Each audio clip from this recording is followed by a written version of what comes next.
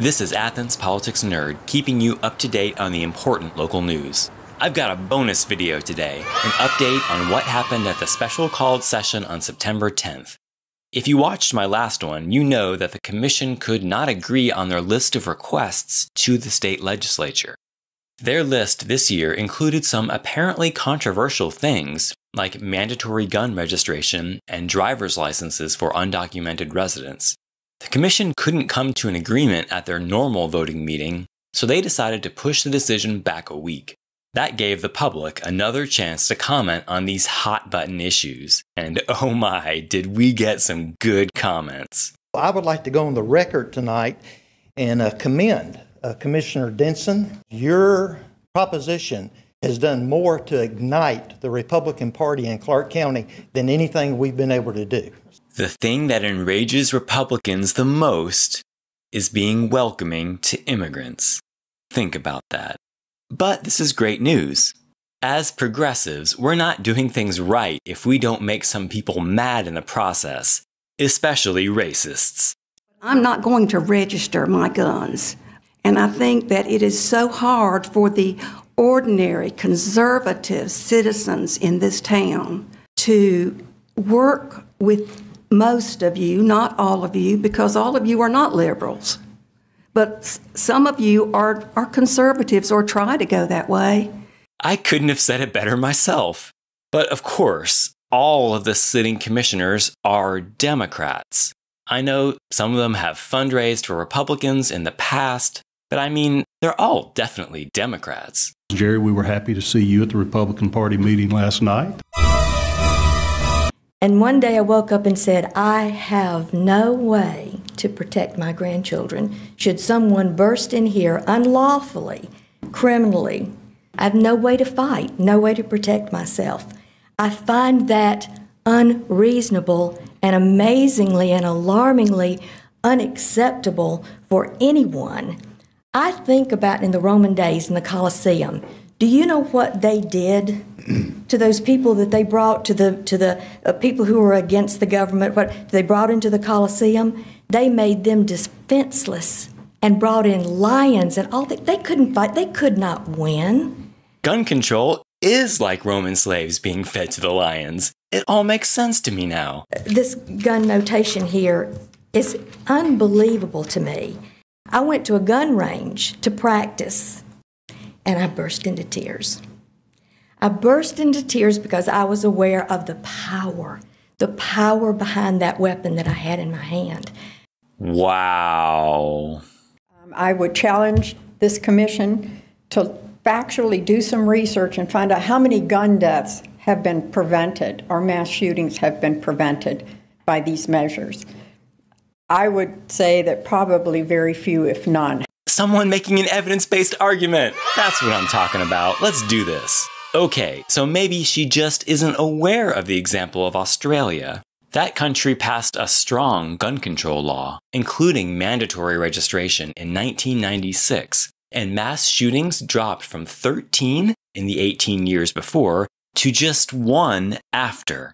Gun homicides dropped by 59% and suicides by 65%. So, I'll assume that your mind is now changed and we can carry on with this video. I think that the people that are not responsible, they're not going to get gun permits, they're not going to get training, they're not going to be responsible. So no matter what you all do, it's not going to work as far as like keeping the guns out of bad guys' hands. She's right. Why pass any law when criminals will just ignore it? Why do we even have laws anyway? I am concerned that like if somebody kicks in my door, what am I going to do if I don't have a gun, if I don't have some kind of protection? I don't have any way to protect myself. What do you all expect me to do? I would like to hear what you have to say about that. Sarcasm aside, it's true that we are all fragile creatures. We're all vulnerable. In all seriousness, I recommend thoughts and prayers. I recommend that you pray on it and talk about your worries with a loved one, a priest, or a counselor. I'm focusing on the right-wing comments, but I don't want to give the wrong impression. Many people at this meeting spoke in support of gun control and of driver's licenses for the undocumented. We're not setting policy by this. We're not writing ordinances by this. We are asking our state delegation to consider this. And I think you can pick out the ones that they will and won't consider. So why is Commissioner Neesmith smirking at the idea that the body he sits on might be ignored? This comes after he continued to refuse to allow mandatory gun registration on the list of requests. On the other hand, he was okay with the idea of banning assault weapons, so that was added and the final gun control item looked like this. Commissioner Parker then addressed the request to allow undocumented residents the ability to apply for driver's licenses, and she gets the APN Best Comment Award for the night for her remarks. Mere weeks ago, we looked folks in the eyes as they walked up to this podium and tearfully testified to us the fear that they experience every single day, doing simple things like taking their kids to PTA meetings, driving to church on a Sunday morning, and we promised them that we were going to protect them. We promised them that we were going to do what was needed to do to make sure they feel safe in our community. And I want to make sure that tonight we hold good to that promise by actually making good on an ask they made of us, a plea they made of us to ensure that they get driver's licenses so they can operate in society as productive and hardworking individuals that they are. I was really asking everyone tonight to remember them, remember those looks on their faces as they tried not to cry as they told us about their experiences, and know that they're actually counting on you. And I believe that you all can do the right thing. Commissioner Wright backed down and allowed the 4 items that she had previously taken off back on the agenda. But don't be misled. She was clear that she did not support these items and was allowing them back on only so other commissioners could make the request. If she felt more freedom to vote as she saw fit, these items would not have stayed on.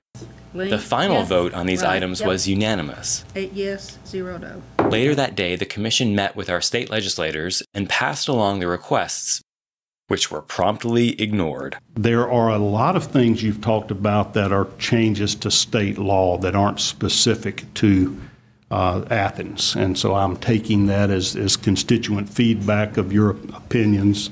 And we all know how much Senator Cowsert cares about constituent feedback. Your opinions. I'm sure he'll get right on these items. As I'm reading this list, there are no local legislation requests for us here that's a specific to this community that we could pass. Well, that was fun. See you on the next one. Oh yeah, remember to like and subscribe and stuff.